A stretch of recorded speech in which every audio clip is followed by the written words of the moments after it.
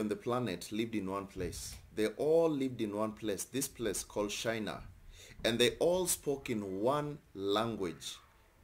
This is really exactly what people are looking for nowadays. People just want to join the whole earth right now. And they want to make it like one community, like people are living in one place. And right now, everybody wants to speak, you know, we don't want to have a language barrier. We want to be able to speak to people in Spain and speak to people in Africa and speak to people in Russia, in US, without any language barrier. That's exactly what is happening right now. But this one was possible back in the days when people lived in one place called China. It was just between, at the middle of Turkey, Syria, Iraq, Kuwait, Iran, you know, around there. This is where everybody lived there. But this was not the plan of God. God did not plan people to stay in one place. And he told them that they should spread out. But man, like you know, man, he didn't want that. Now, let me show you something here. Genesis 11:1 says, and the whole earth was of one language and of one speech. Okay? Everybody was speaking one language and one they spoke in one language. They listened to each other, so they could say, no, let's stay at this place, let's do this and that. But that was not the plan of God. The plan of God was this. Genesis 9:7. This was the plan of God. Genesis 9 verse 7. Let me show you the plan of God, what God intended.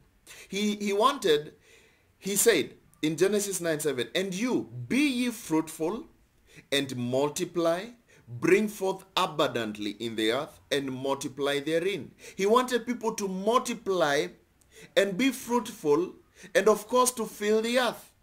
He wanted them to fill the earth. Let me show you where he's telling them that they should fill the earth. Genesis 1:28. He's telling them to dominate. How can you dominate the whole earth if you're in one place? And God blessed them, and God said unto them, be ye fruitful and multiply and replenish the earth. He was not to replenish China.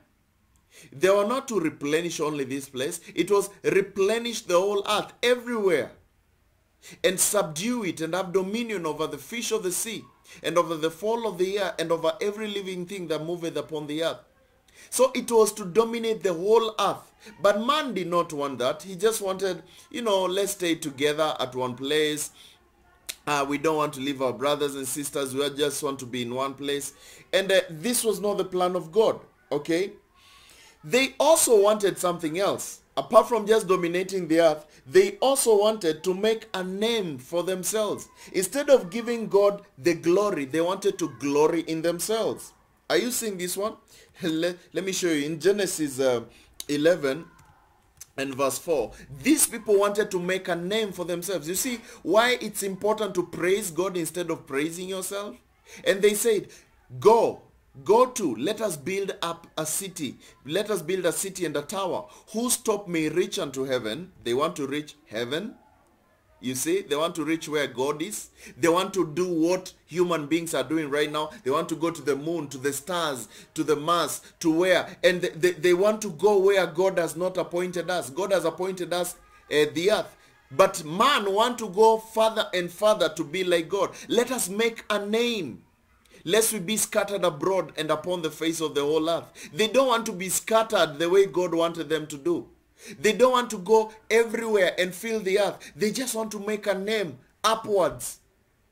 It's like they wanted to beat God in his own game. And they make a name for themselves. Are you seeing the way the world right now, everybody wants to leave a legacy? Our presidents, they want to leave a legacy. They want to make a name for themselves. They want to create something. They said, come on, let us create something. Let us make a name for ourselves.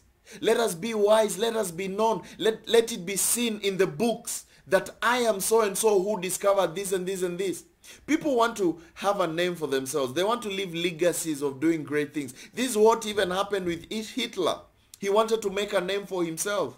And that's why all those people were killed. It's not good to live and want to make a name for yourself. Let God be seen in you. Everything that you do, give God the glory. Give God the glory. Okay? But the Bible tells us, who can contest with God? Who can contend with God? Can you really fight God and say, no, God, I'll not do your will, I'll do something else? Remember Jonah? He was sent by God to go to Nineveh, and he said, no, I will go to another place. What happened? He had to be swallowed by a fish and taken back to where God wanted him to go. You cannot contend with God. Let's see what happened. And the Lord came down to see the city and the tower which the children of men had built. You know, God says, let me go and check what these guys are building. Let me go and see. Does it really make sense? Let me see. And the Lord said, behold, the people is one, and they have all one language. And this they begin to do. And now nothing will be restrained from them, which they have imagined to do. Let us go down. Let us go down. This also proving Trinity. Let us. God is three. God the Father, Son, and the Holy Spirit. Let us go and there confound their language, that they may not understand one another. So the Lord scattered them abroad from whence? God scattered them abroad from thence upon the face of the whole earth, and they left off to build the city.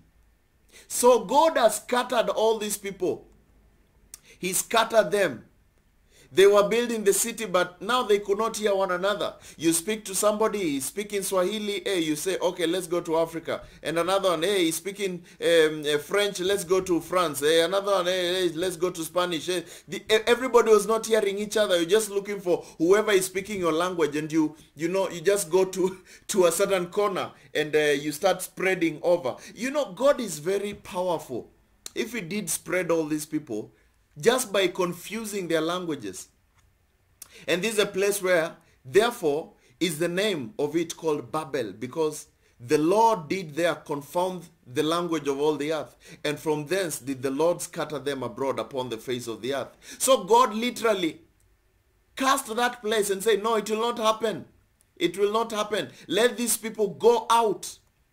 And he scattered every person. He scattered all of them. Now, do you know something else? That God, after scattering these people, after people have already started filling the earth and the whole world is really full and people have taken, they are living in different places of the earth. Now God derived another plan. He said, okay, let me bring people back again together. Let me give them one language once again, that they can hear one another. And then now I want to break the barrier, so that now we can get into the end times, whereby the gospel must be preached to the whole earth. You see how God is powerful? He can scatter and descatter. He can scatter and unscatter. Is that the word? Now, in the day of Pentecost, God sends the Holy Spirit. God the Holy Spirit, in short, comes down. And we see something happening. Acts 2 from verse 1.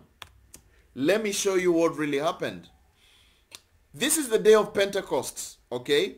And when the day of Pentecost was fully come, they were all in one accord, in one place. People, the disciples were in one place together with the other people. There were about 120. And suddenly there came a sound from heaven as of a rushing mighty wind, and it filled the house where they were sitting. And there appeared unto them cloven tongues as of fire, and it sat upon each of them. And they were all filled with the Holy Ghost and began to speak with other tongues. Now the language barrier has been broken. They are now starting to speak with other tongues. This is the day of Pentecost. There were cloven tongues here, and they started speaking other languages. Now let's see what happened. And they were dwelling at Jerusalem Jews, devout men, out of every nation under heaven. There were some guys who were living there in Jerusalem from every nation. Now, when this was noised abroad, the multitude came together and were confounded, because that every man had them speak in his own language. You see, the language barrier has been brought together again. It was broken at Babel. Now it is being brought back again. It is being brought back again. Are you seeing this one? And there were dwelling at Jerusalem Jews, devout men of every nation under heaven. Now this was noise abroad. The multitude came together and were confounded, because that every man had them speak in his own language.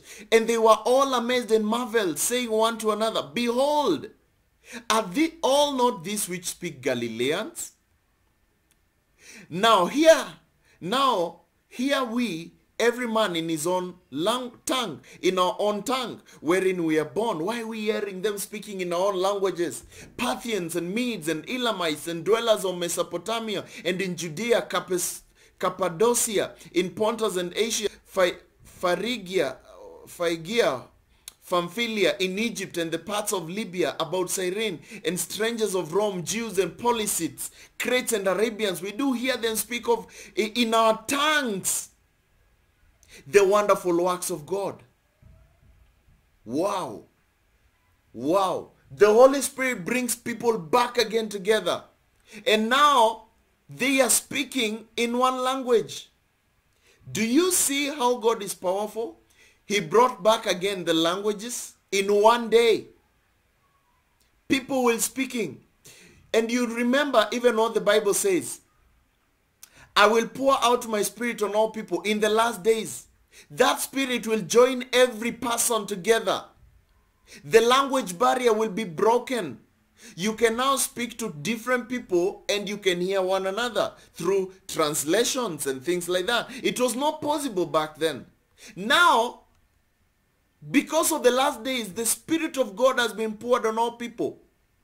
And the Bible tells us something in these last days, something that you need to understand here in Galatians 3 verse 28. See this. Galatians 3:28. There is neither Jew or Greek. There is neither bond or free. There is neither male or female. For all are one in Christ Jesus. Right now, there's no these barriers. The Spirit of God has been poured to all people. Not Jews, not Greeks only, not the male, not the female. Everyone. This proving really that God is a powerful God. And if you're still there, and you're looking and asking yourself, have I done the right thing? Am I in this big picture of the Holy Spirit? Do I have the Holy Spirit? The only way you can have the Holy Spirit is if you believe the gospel. Believe the gospel and you will have the Holy Spirit. You will have the Holy Spirit. The only way you can get the Holy Spirit, who will break all this barrier and will make you great, is through believing the gospel. In whom you trusted, after that you heard the word of truth. Ephesians 1:13. The gospel of your salvation. In whom you also, after that you believe, you are sealed with that Holy Spirit of promise. The only way you can be sealed and get the Holy Spirit is when you're saved. And what is the work of the Holy Spirit? Which is the earnest, our assurance of our inheritance until the redemption of the purchased possession, and to the praise of his glory. Are you saved, brothers and sisters? If you're not saved, the gospel is found in 1 Corinthians 15, 1 through 4. It's all about believing how that Christ died for our sins, he was buried, and rose again according to the scriptures. When you believe that the death of Jesus was not in vain, it was the death for you so that you can be saved, by his blood for you to be forgiven, then there's nothing which will break that. You will be saved. We're in the last days. This one proves that we are now in the last days. The Spirit of God has been poured on all people. The language barrier has been broken again, and people have been brought back again together. Believe the gospel.